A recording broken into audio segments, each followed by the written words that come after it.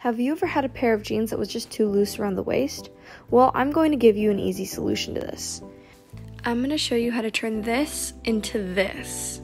You can do this on almost any pair of jeans. To prove this is a before and after of another pair of jeans.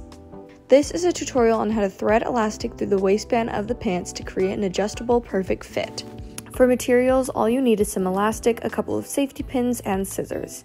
Any elastic will do, but I typically find woven and thicker elastic is better to use because it's less likely to break. You may need a seam ripper depending on the style of your pants. So to see if you will, check your waistband to see if there is anything that will block the elastic from going through the waistband. For example, there are sometimes tags or logos sewn through both layers. If there is, you will need to either remove it or cut a small hole on either side to allow the elastic to go through. I would suggest using a seam ripper, although you can use scissors or a blade, but it's more difficult. For step 2, you will need to find the places you will open holes for the entrance and exit of the elastic. It might depend on how loose the pants are. The looser it is, the closer the holes need to be together, and vice versa. Typically, I would suggest putting the holes about 1 to 2 inches away from the button, or between the first and second belt loops on the other side.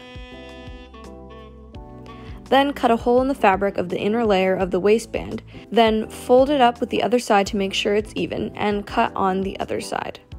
Step 3. Attach your biggest safety pin to the end of the elastic and thread it through the hole. Then push the safety pin through the waistband to the other hole. This is the most difficult step. Once you get to the other side, pin the elastic securely to the inner layer of the fabric. For the last step, you need to keep hold of the elastic while you put on the jeans. Then pull the elastic until the jeans are tight enough to your liking. Then pin the other side of the elastic and cut the remaining off. You should leave a little bit of slack for adjustability. And then you can tuck the slack into the hole.